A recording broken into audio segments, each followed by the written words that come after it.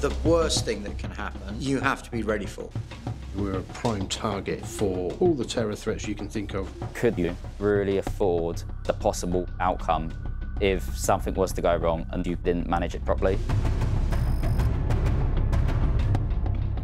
We must be as prepared as possible if there is an unfortunate incident. It's down to us to ensure that we identify the threats and risks as they come through our doors. The security control room is the glue that holds every aspect of our security focus together. We would be the ones responsible for tasking the emergency services, informing senior management, getting security officers coordinated to respond to that incident. I don't think anyone is as prepared as they perhaps think they are. The only thing that's going to prepare you for that ultimately is training. The UK remains a target for terrorist attacks.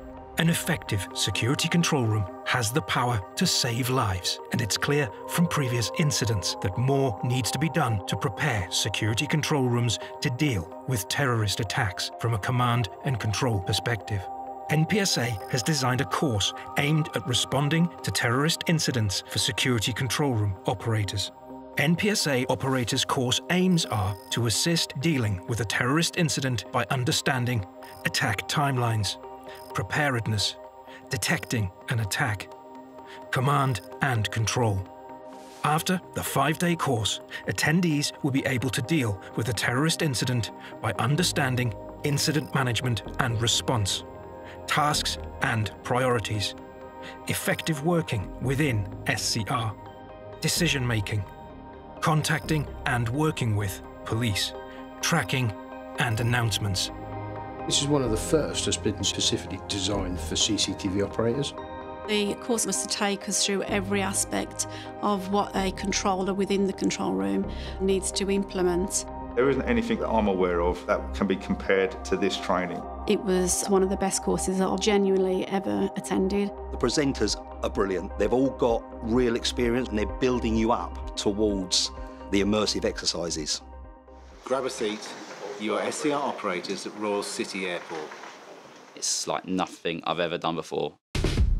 They set up a control room. They make it as real as they can. It's fantastic. You're staring at screens and you're waiting for hopefully nothing, but a terrorist event will come, and it's how you react to that. It felt real. When that moment hits, you get that surge of adrenaline, palms sweaty, mouth goes dry, heart starts racing a little bit.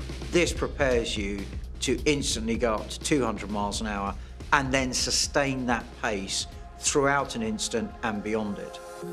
The biggest thing you take away from the course is sort of like a mindset.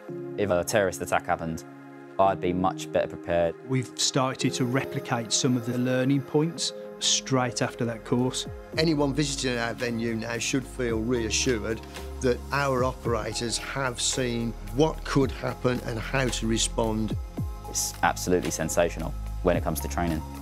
Your guys will come back so much better prepared for the worst day and better prepared for every day.